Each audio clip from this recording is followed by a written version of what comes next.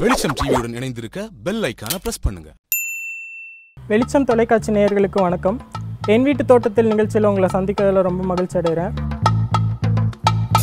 எனக்கு இந்த ஆர்வம் எப்படி ஃபஸ்ட்டு வந்தது அப்படின்னா, போர்ட்டுலேக்கா அப்படின்னு சொல்கிற ஒரு டேபிள் ரோஸ் அப்படின்னு நம்ம ஊரில் சொல்லுவோம். அந்த செடி தான் ஃபஸ்ட்டு எனக்கு வளர்க்குறதுக்கு ஆரம்பித்தேன்.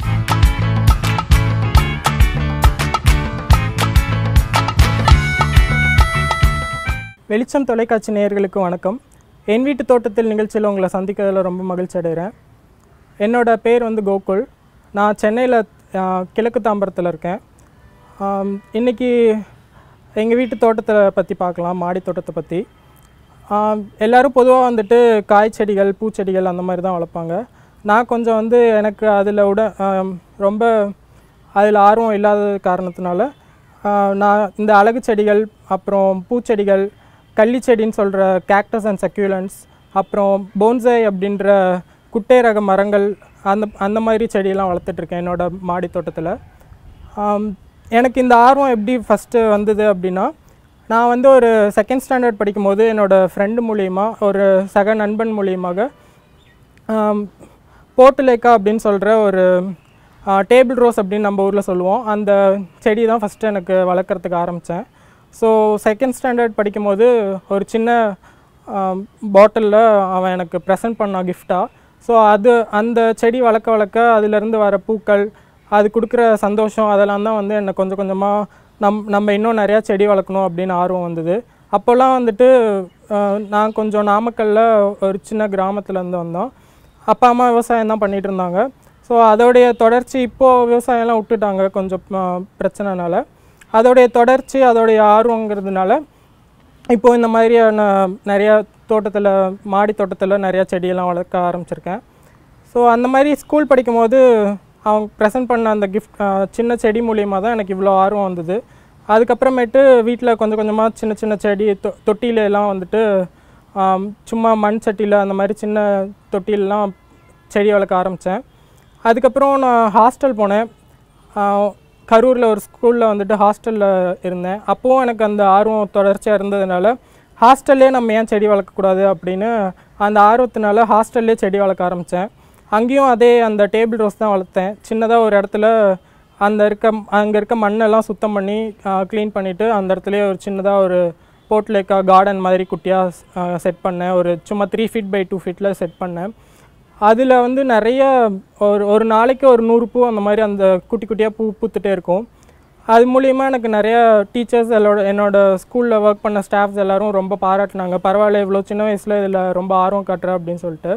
ஸோ அதெல்லாம் எனக்கு ரொம்ப இந்த மாதிரி நிறையா செடிகள் வளர்க்கணும் அப்படின்ற ஆர்வத்தை எனக்குள்ளே தோண்டுச்சு. அதுக்கப்புறம் அந்த ஸ்கூல்லேருந்து 10th நான் திருப்பி எங்கள் ஊருக்கே வந்தேன். அப்போது இன்னும் நிறையா பிளான்ஸ் வளர்க்கணும், வீட்டில் நம்ம சொந்த வீடு இருக்குல்ல அப்படின்னு சொல்லிட்டு இன்னும் நிறையா பிளான்ஸ்லாம் வளர்க்க ஆரம்பித்தேன். அந்த மாதிரி வளர்க்கும் போது ரோஸ், அதுக்கப்புறம் இன்னும் நிறையா பூச்செடிகள், அப்புறம் வீட்டிலே ஈஸியாக வளர்க்கக்கூடிய காய்கறி செடிகள், அந்த மாதிரிலாம் வளர்த்துட்டு இருந்தேன். அப்புறம் 12th வந்தேன். 12th வந்ததுக்கப்புறமும் இன்னும் நிறையா செடிகள்லாம் வளர்க்க ஆரம்பித்தேன். வாட்டர் பிளான்ட்ஸ்லாம் வளர்க்க ஆரம்பித்தேன். தண்ணியிலேயே வளரக்கூடிய செடிகள், ஒரு சிமெண்ட் டேங்க்கில் மீன் தொட்டியில் தண்ணிக்குள்ளேயே வளர்கிற செடிகள், அள்ளி, அதுக்கப்புறமேட்டு ஹைட்ரிலான்னு சொல்லக்கூடிய புல் வகை செடிகள், அதெல்லாம் வளர்க்க ஆரம்பித்தேன். இது மூலிமா எனக்கு ரொம்ப ஒரு ஸ்கூல் படிக்கும் போது எவ்வளோ ஸ்ட்ரெஸ் இருக்கும் தெரியும். அதுவும் நாமக்கல் ஸ்கூல்னால் உங்களுக்கே தெரியும் எவ்வளோ ஸ்ட்ரெஸ் பண்ணுவாங்க. சண்டேஸ் கூட ஸ்கூல் வைப்பாங்க. அவ்வளோ பிஸியான ஷெடியூல்லையும் எனக்கு அந்த பிளான்ஸை கேர் பண்ணிக்கணும், நல்லா பார்த்துக்கணும் அப்படின்னு சொல்லிட்டு எனக்கு ரொம்ப மைண்ட் ரிலீஃபாக இருக்கும் அந்த இதெல்லாம். மார்னிங் கொஞ்சம் நேரம் ஸ்பெண்ட் பண்ணுவேன், திருப்பி ஸ்கூல் போயிட்டு நைட்டு கொஞ்சம் நேரம் ஸ்பெண்ட் பண்ணுவேன் பிளான்ஸ் கூட. அந்த மாதிரி தான் எனக்கு அதில் இருக்கிற ஆர்வங்கள் வந்தது. அதுக்கப்புறம் ஸ்கூல் படித்து முடித்ததுக்கப்புறம் திருப்பி இங்கே சென்னையில் ஹாஸ்டல் வந்தேன். ஒரு 1 year ஹாஸ்டலில் எதுவுமே என்னால் பண்ண முடியல.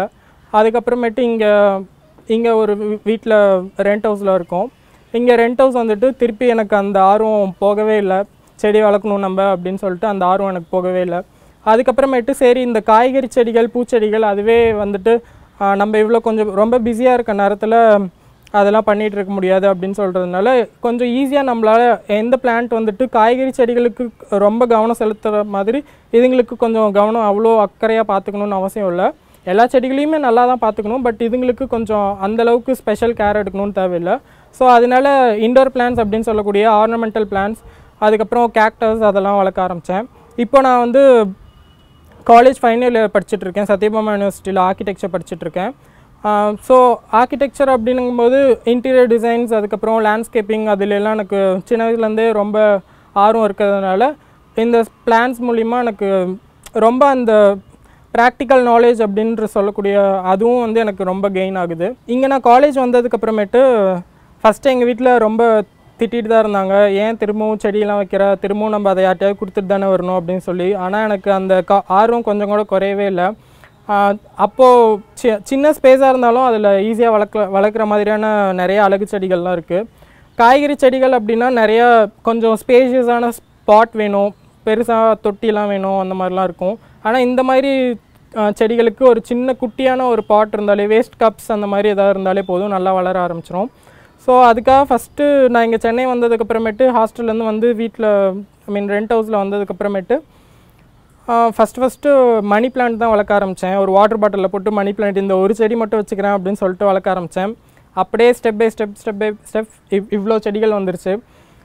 என் பக்கத்து வீட்டு ஆன்ட்டியும் ரொம்ப எனக்கு சப்போர்ட்டிவாக இருந்தாங்க. ஹவுஸ் ஓனர் ஆன்ட்டியும் கொஞ்சம் சப்போர்ட்டிவாக இருப்பாங்க எனக்கு பிளான்ஸ்லாம் வளர்க்குறதுக்கு. அப்பப்போ ஊருக்கு போயிட்டாலும் அவங்களே வாட்டர் பண்ணிப்பாங்க. ஸோ அந்த மாதிரி நல்லா சப்போர்ட்டிவாக இருக்காங்க சுற்றி இருக்கவங்க. அந்த மாதிரி ஒரு மணி பிளான்ட்டில் ஆரம்பித்தது தான் கொஞ்சம் கொஞ்சமாக எங்கள் நெய்பர் ஆன்ட்டினால பியூலா ஆன்ட்டின்ட்டு இருக்காங்க, அவங்க மூலியமாக நிறைய பிளான்ஸ் எல்லாம் எனக்கு நானும் அவங்களும் போய் பர்ச்சேஸ் பண்ணிவிட்டு அப்புறம் ஃப்ரெண்ட்ஸ் வீட்டிலேருந்து கலெக்ட் பண்ணிவிட்டு கொஞ்சம் கொஞ்சமாக ஒவ்வொரு பிளான்ட்டாக கலெக்ட் பண்ணி இப்போ இவ்வளோ பிளான்ஸ் வந்திருக்கு. அதுக்கப்புறமேட்டு எனக்கு போன்சை அந்த மாதிரிலேயும் கொஞ்சம் இன்ட்ரெஸ்ட்டு. போன்சை, அடீனியம் பிளான்ஸு, அதுக்கப்புறம் கேக்டஸ் கலெக்ஷன்ஸ், அது மாதிரி different types of cactus and சக்யூலன்ஸ்லாம் வச்சிட்ருக்கேன். இந்த பிளான்ஸ் பொறுத்த வரைக்கும் சென்னை கிளைமேட்டுக்கும் நல்லா சூட் ஆகும். இன்டோர்லேயும் வச்சுக்கலாம். மோஸ்ட்டாக எல்லோரும் லைக் பண்ணுறது வீட்டுக்குள்ளேயே செடி வளர்க்கணும் அந்த மாதிரி தான் லைக் பண்ணுவாங்க.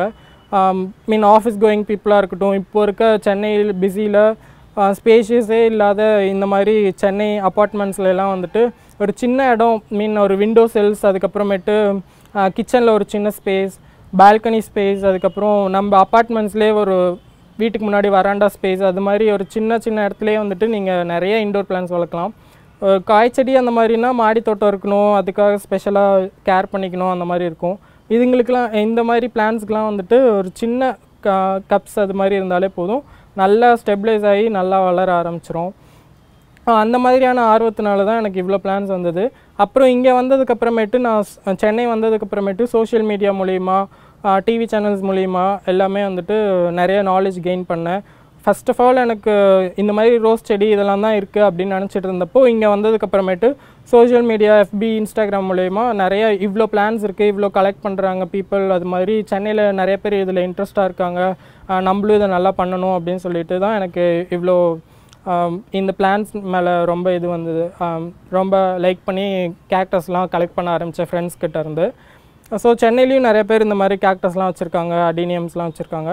ஸோ அந்த அவங்கக்கிட்ட இருந்தெல்லாம் வந்துட்டு ஒரு சின்ன கட்டிங்ஸ் அது மாதிரி கலெக்ட் பண்ணி இப்போது அரௌண்ட் ஒரு 30 ஸ்பீஷீஸ் ஆஃப் கேக்டஸ் என்கிட்ட இருக்குது. இப்போ வந்துட்டு ஆர்னமெண்டல் பிளான்ஸ் பற்றி பார்க்கலாம். ஆர்னமெண்டல் பிளான்ஸ் அப்படின்னா வந்துட்டு பூ பூக்கிற செடிகள், அதுக்கப்புறமேட்டு அழகுக்காக வளர்க்குற செடிகள். அந்த செடிகள் பார்த்திங்கன்னா உங்களுக்கு நிறையா இண்டோர்ஸ்லேயே வைக்கிற மாதிரியான பிளான்ஸ் இருக்கும், நல்ல க்ரீனிஷ் ஃபாலேஜ் இருக்கும். ஃபாலேஜ் அப்படிங்கிறது இந்த மாதிரி டிஃப்ரெண்ட்டான லீவ்ஸ் டெக்ஸ்சர்ஸில் இருக்கும். இது வந்துட்டு பார்த்திங்கன்னா இதுவும் ஒரு இண்டோர் டைப் ஆஃப் பிளான்ஸ் தான்.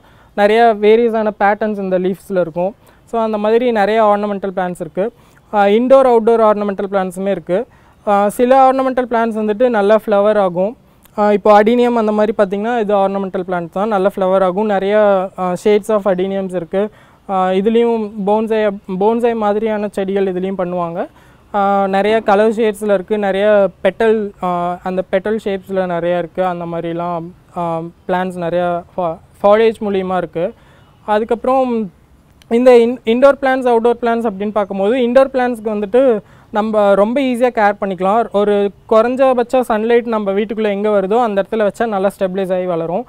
இண்டோர் பிளான்ஸ் அப்படின்னாலே மோஸ்ட்டாக எல்லோரும் என்ன நினைப்பாங்க, ஓகே வாங்கிட்டு போய் வீட்டுக்குள்ளே வச்சுட்டா வந்துடும் அப்படின்னு நினைப்பாங்க. நிறையா தண்ணி ஸ்ப்ரே பண்ணிகிட்டே இருப்பாங்க பார்க்கும் போதெல்லாம். அந்த மாதிரி பண்ணாமல் எப்போ அதுக்கு தண்ணி வந்துட்டு மேலே சாயில் டாப் சாயில் வந்துட்டு எப்போ தண்ணி கம்மியாக ட்ரை ஆகி அதுக்கப்புறமேட்டு நம்ம தண்ணி ஊற்றினாலே போதும். ஒரு 3 days once 4 days once அந்த மாதிரி வாட்டர் பண்ணாலே போதும். ரெகுலராக ஒரு மிஸ்ட் பண்ணிவிட்டு மார்னிங் மிஸ்ட் பண்ணிகிட்டே இருந்தால் போதும். மெயினாக இண்டோர் பிளான்ட்ஸ்க்கு வந்து என்ன ரெக்யர்மெண்ட் அப்படின்னா, நம்ம வந்து ஒரு அப்பார்ட்மெண்ட்ஸில் இருக்கோம் அப்படின்னா எடுத்தோடனே அந்த பிளான்ட்டை வாங்கிட்டு போயிட்டோ இல்லை எங்கேயாவது வந்து கலெக்ட் பண்ணிட்டோ ஒரு டார்க்கான ஸ்பேஸில் வச்சிடக்கூடாது. ஒரு விண்டோ செல், அதுக்கப்புறமேட்டு ஒரு மார்னிங்கோ இல்லை ஈவினிங்கோ ஆஃப்டர்நூன் சன்லைட்டோ படுற மாதிரியான ஒரு இடத்துல வைக்கணும். மேபி நம்ம பால்கனியில் வைக்கலாம். இல்லாட்டி பெஸ்ட்டு வந்துட்டு இண்டோர் பிளான்ட்ஸ்க்கு வந்து நம்மளுடைய விண்டோ சில்ஸ் அந்த மாதிரி நல்ல வெளிச்சம் இருக்கிற இடத்துல வச்சாலே போதும். ஏன்னா எல்லா பிளான்ட்ஸ்க்குமே வந்துட்டு சன்லைட் ரெக்யர்டு. எந்த மாதிரியான பிளான்ஸாக இருந்தாலுமே சன்லைட் ரெக்யர்டு. ஆனால் ஒவ்வொரு பிளான்ட்ஸ்க்கும் மினிமம் மேக்ஸிமம் அந்த மாதிரி வேரி ஆகும், அவ்வளோதான்.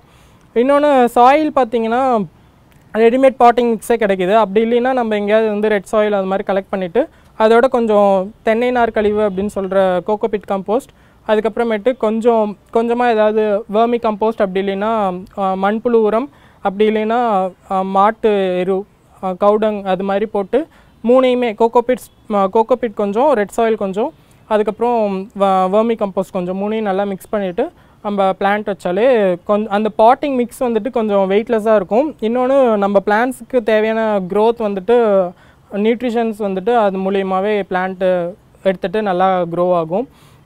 நம்ம ஃபஸ்ட்டு எப்படி நம்ம ஸ்டார்ட் பண்ணுறோம் அப்படிங்கிறது தான் இருக்குது.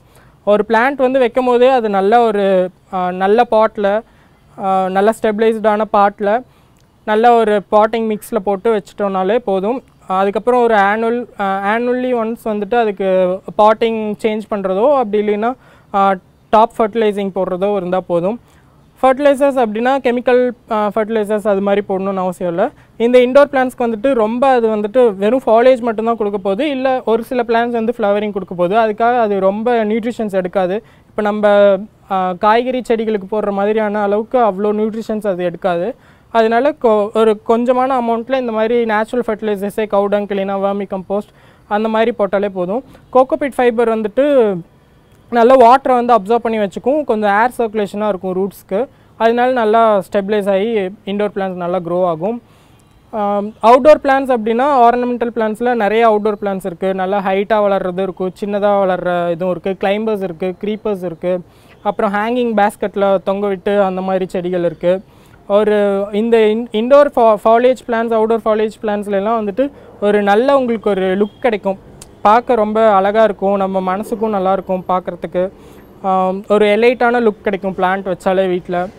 அந்த மாதிரி இருக்கும்போது நம்ம இன்னும் நிறையா ஆர்னமெண்டல் பிளான்ஸ் அப்படின்லாம் பண்ணிகிட்ருக்கணும். இது என்ன சும்மா பார்க்குறதுக்கு தானே, எதுக்கு வளர்த்துக்கிட்டு காய்ச்செடி அது மாதிரி வச்சாவது யூஸாக இருக்கும் அப்படின்னு நினைப்பாங்க. அப்படி கிடையாது. இது எல்லாமே வந்துட்டு ஃபாரின்லேருந்து வந்த பிளான்ஸ் தான். எதுவுமே இந்த மாதிரி அழகு செடிகள் வந்து நம்ம ஊரில் இருக்காது, மேக்ஸிமம் அவைலபிளாக இருக்காது. ஃபாரின்லேருந்து எடுத்துகிட்டு வந்து நர்சரியில் வந்துட்டு கொஞ்சம் கொஞ்சமாக அதை ப்ரொப்பகேட் பண்ணி அதுக்கப்புறம் தான் இந்த மாதிரி நமக்கெல்லாம் டிஸ்ட்ரிபியூட் பண்ணுவாங்க. ஸோ இந்த மாதிரி இதுவும் வந்துட்டு நமக்கு ஒரு நேச்சுரல் ரிசோர்ஸ் தானே. நம்ம நாட்டில் இந்த மாதிரி நிறைய பிளான்ஸ் இருக்கிறதும் நேச்சுரல் ரிசோர்ஸ் தானே. ஏற்கனவே நம்ம நேட்டிவ் பிளான்ஸ் எல்லாமே கிட்டத்தட்ட போயிடுச்சு. அட்லீஸ்ட் இதையாச்சும் நம்மளால் முடிஞ்ச அளவுக்காவது ஒரு மரத்தை, எல்லாராலையும் நம்மளால் ஒரு மரத்தை வந்து பெருசாக வளர்த்து அதை லைஃப் லாங் அதை சேவ் பண்ண முடியாது. அட்லீஸ்ட் இந்த மாதிரி ஒரு குட்டி குட்டி பிளான்ஸாவது வச்சாவது நம்மளுடைய ஹெல்த்துக்கும் அது நல்லது. நம்ம வீட்டுக்குள்ளே இருக்க பொல்யூட்டட் ஏரையும் வந்துட்டு அது நல்லா பியூரிஃபை பண்ணி கொடுக்கும், நல்ல ஆக்சிஜன் கொடுக்கும், நமக்கு கொஞ்சம் ரெஃப்ரெஷ்டாக இருக்கும். சரி நேயர்களே, இன்றைக்கி ornamental plants, indoor plans, outdoor plans பற்றிலாம் பார்த்தோம். உங்களுக்கு இது ரொம்ப பயனுள்ளதாக இருக்கும்னு நினைக்கிறேன். எல்லோரும் உங்கள் வீட்டில் வந்துட்டு ஒரு சின்ன கப்லேயோ இல்லை பாட்லேயோ வந்துட்டு ஆர்னமெண்டல் பிளான்ஸ் வளர்க்கணும்னு கேட்டுக்கிறேன். நன்றி, வணக்கம்.